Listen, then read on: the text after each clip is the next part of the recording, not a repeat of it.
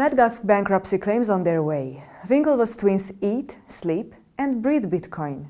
Richard Branson Bitcoin Summit on his private island. This is the News Bit.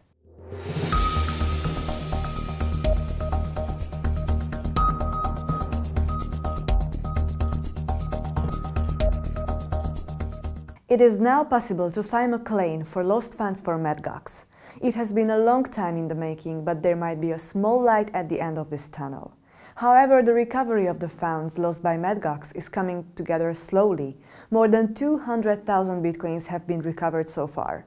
That amount equals to roughly 25% of all missing funds in February 2014. A detailed guideline on how to submit your claim on Mtgox and Kraken can be found on Bitcoinist.net. Go check it out. Cameron and Tyler Winklevoss took the stage at Disrupt.NY to update everyone on their recent Bitcoin projects. They have been working on an exchange trade found under the symbol coin so that old-school traders can trade Bitcoins on the Nasdaq OMX. The two brothers also recently announced a new Bitcoin exchange called Gemini. They want to build a fully regulated and fully compliant US-based exchange. Let's look at the video and see what it takes to run and prepare a Bitcoin exchange properly by the Winklevoss twins. Very different startup. You have to get security right. You have to get a banking relationship. You have to get a bank to put their name behind you. You have to pick up the phone and sort of dialogue with regulators. And then you have to build a great product and a mousetrap.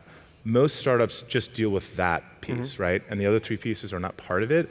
So you got to string this all together, and as investors, we couldn't really find an outfit or an effort that was doing that, and we felt like we could do it right.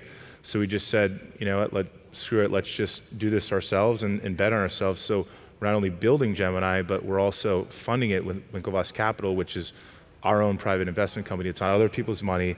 It's our money, it's our time, and we're doing the same thing with the ETF. And we have the passion, and we have enough knowledge about this to do it. We felt like we should go do it.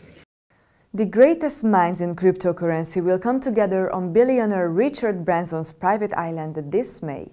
Taking place on Necker Island, the event will feature discussions moderated by Hernando de Soto, president of the Institute for Liberty and Democracy, Wall Street Journal's senior columnist Michael J. Casey, and Matthew Bishop, U.S. business editor for The Economist. Let's take a look at where the conference will be held.